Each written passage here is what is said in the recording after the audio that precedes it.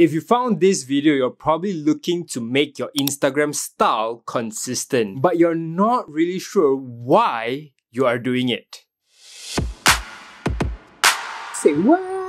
A few days ago, I watched this video from Sean Tucker talking about editing colors inside your Instagram photos, and he talks about you should have a certain colors inside your photo, and also you should mute out the colors that you don't want in your photos. So I think that was a very good video. If you want to check it out, I'll link it down in the description. But basically, it told us why you should have a consistent Instagram style is because if let's say someone wants to hire you as a photographer and they went to your Instagram feed and they saw like blue photos, then after red photos, some bright photos, some dark photos. So when they want to hire you, they're not sure which photographer they'll get on that day. So maybe they'll get that blue bright photographer, maybe they'll get the red dark photographer on that day. They are not sure. So you want to give them a certain predictability and also consistency to what they are getting because they are paying for something. So I'd like to go more in depth about being predictable to your customers. But if you just want to learn how to edit photos so that you have a consistent Instagram feed on Lightroom, just keep to this time.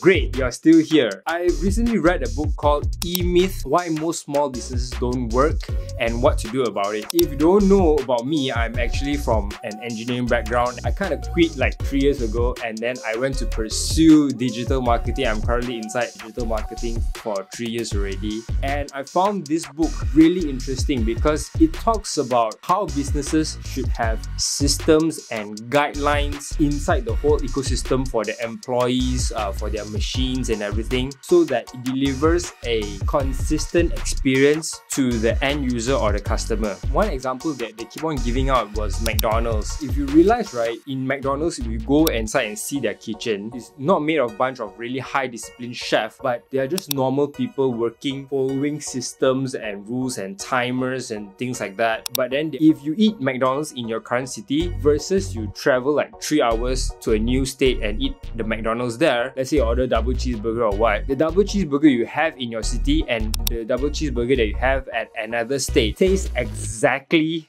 the same. In comparison, let's say you have a burger stall in your house, right? You're not really sure what day they open and the whole branding of the stall is different. The stall may be yellow color but the wrapper is white color. Don't even remember what the stall name is, right? But it's totally different experience from McDonald's. If I go there, I pay this certain amount of money, I know exactly what I am getting. And this doesn't hit us immediately, right? Because when we want to buy something, we always think about the quality, how good is the product, but we never think about the consistency and then the predictability of getting that product. So what am I trying to say here? On Instagram, when someone is deciding whether they should follow you or not, it's not just about the quality of the photo, but they'll scroll through your feed and try to figure out what kind of updates you give them. Are you going to give them consistent, predictable updates, or are you going to just upload a bunch of photos 1 week and then the other photo totally goes silent? Running an Instagram profile is really highly related to branding and marketing, and a big part of that is giving your end user a consistent and predictable experience. Now, full disclaimer here, I'm currently working on this myself. If you go my Instagram feed, sometimes I upload this kind of photos, sometimes I upload that kind of photos. I know I'm currently working on it myself, so part of doing up this video is just to document my journey to doing that, alright? So with that, let me show you how I edit a bunch of photos I took in a cafe in Lightroom so that they have the same consistent color. Alright, we're now in Adobe Lightroom and these are a couple of photos that I've taken in a cafe. First, I'm going to go into the first photo and apply a certain preset from my previous photo editing at Batu Caves, just as like a starting point. But right now, what I want to do to this photo first is to adjust the straightness of the photo. So I'll go into here, I'm going to find some straight lines inside the photo and I'm going to draw them across to make the whole photo straight, and yeah. that's pretty straight for me. There are some highlights that's totally blown out, so I'm going to adjust the tonality first. I'm going to drop the exposure here, and maybe the exposure I'm just going to go into 0.4 will be okay for me. All I think is pretty okay. For the color, I wanted my style to be something like a very light teal and orange kind of feeling. So to do this, I'm going to go into the HSL tab, which is under this thermometer here, and then go into mix.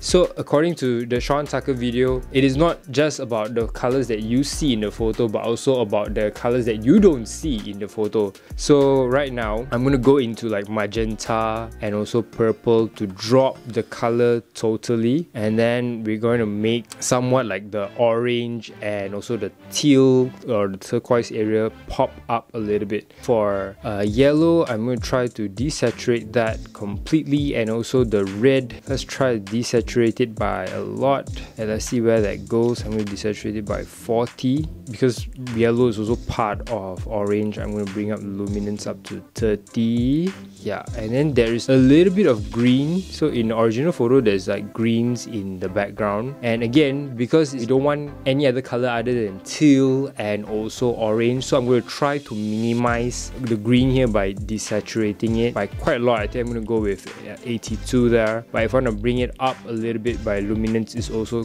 okay. So right now you see there is very good teal in the background here and also orange. Let me see if there's any other color inside this photo. I don't think so, so I think that's okay. So right now, to just spice things up, I'm just gonna go ahead and apply a radial filter here, and I'm just gonna up the clarity for this one just to make the food as the center of the attention, and then also bring up a little bit of the exposure. And yeah, I think that does it. So what am I going to do is I'm going to copy these settings, and I'm going to go over to the next photo, and I'm going to paste this whole setting over. Okay, so you see it is already consistent, right? In this photo, there's not really a lot of teal inside it, so I'm just going to go in and add a little bit of teal by going into the split tone. So to go into the split tone, you go into this clarity section, press split tone, and because I want the teal to come out from the plate and the mask, anything that's near white color, so I'm going to adjust the highlights to teal. So I'm going to push it somewhere to around teal here, and then I'm going to up the saturation. So you see, if I push it all the way, the highlights will be totally in teal, so I don't want it to be that much. Very subtle, maybe 18, that is fine. And so if you see right now, if I scroll through in between these two photos, you can really see in terms of the colors, they are definitely there. Probably the teal is a little bit too much here, so maybe instead of 20, let's go ahead and change it to 10, 183, 10. Yeah, and we have, I think, two very identical photos. And let's go ahead over to my portrait here and then paste the same preset as well. Okay, so immediately we see when we paste it on my skin here, my skin become overly saturated. So let's go ahead and make some adjustment here to the orange itself. I'm going to try to desaturate it so that it looks a little bit more natural. Yeah, something like that. And then there is not enough teal here, so I'm going to need to increase the luminance on the teal here and also the saturation on the teal here just to make it pop.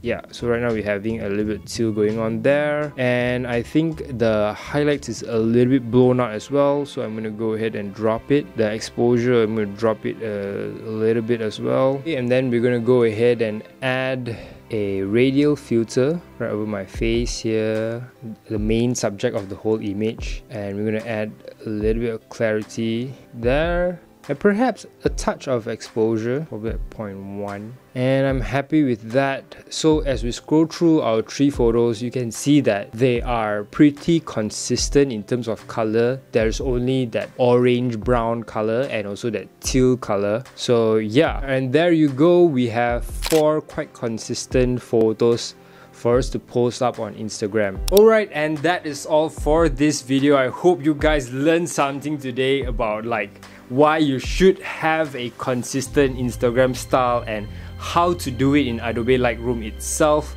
by editing the HSL tab to manipulate the colors so that some colors show up and some colors don't show up.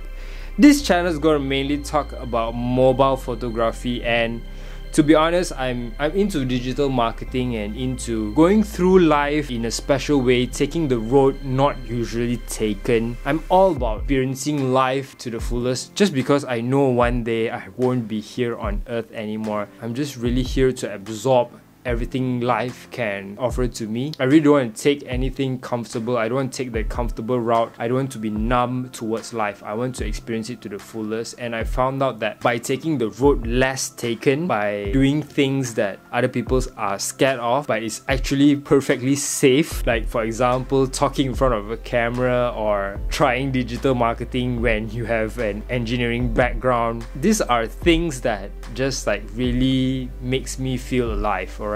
Okay, and that will be all for this video. Hit like if you learned something, subscribe if you're into mobile photography, and if you dig whatever direction this channel is going to. And I'll see you in the next video. Bye bye.